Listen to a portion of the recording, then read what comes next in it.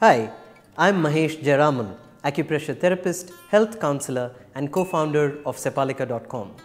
Recently, a doctor known to me confessed that when she was in medical school, the chapter that frightened her the most was the one on autoimmune diseases. In allopathic scientific literature, the whole family of autoimmune diseases, arthritis, irritable bowel syndrome, Hashimoto's, multiple sclerosis, asthma, just to name a few, have no apparent cause.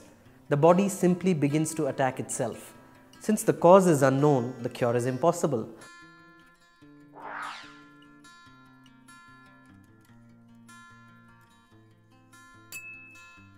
Patients are often given symptom management through painkillers and steroids that then cause adverse effects over the long run. Luckily, for my doctor friend and for all of us, substantial progress has been made on these diseases over the last few decades, to the extent that several doctors now believe that autoimmune diseases are fully reversible.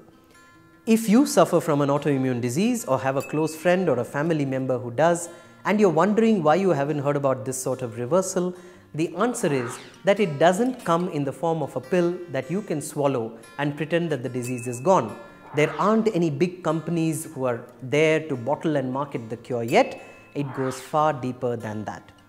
In functional medicine, the doctor looks at the patient as a whole before deciding what's wrong and what will fix it.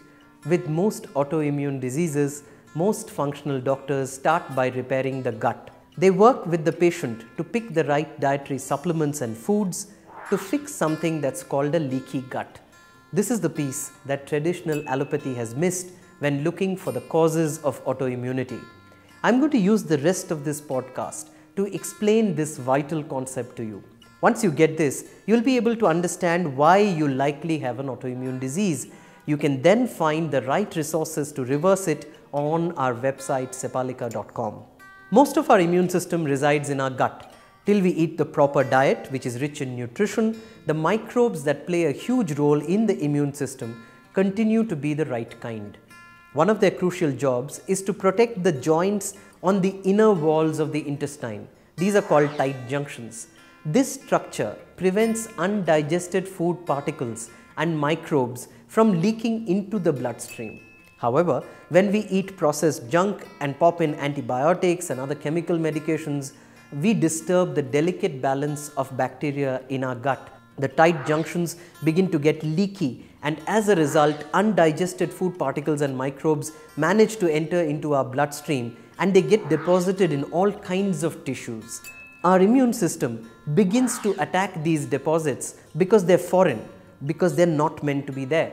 This is the proper job of the immune system, so everything is good till this point.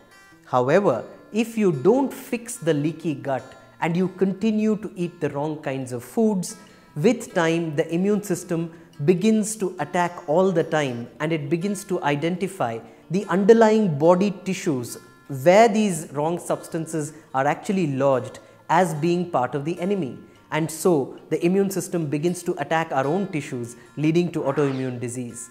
According to leading experts in this field like Dr. Alex Vasquez at the International College of Human Nutrition and Functional Medicine, where the immune system attacks depends on the organ where the foreign particles get lodged, and therefore different people can get different autoimmune diseases despite the root cause of all of these being the same one, which is the leaky gut. So, because of the leaky gut, one person may end up with multiple sclerosis, another gets Crohn's, a third gets asthma, fourth gets rheumatoid arthritis, and so on. So now that you have understood what could likely be the underlying cause of your autoimmune disease, and now you know that it's reversible, go to Sepalika.com and read this article by MD Dr. Radhika Dantala, which outlines the principles of reversal of autoimmune disease. Wish you vibrant health and well-being.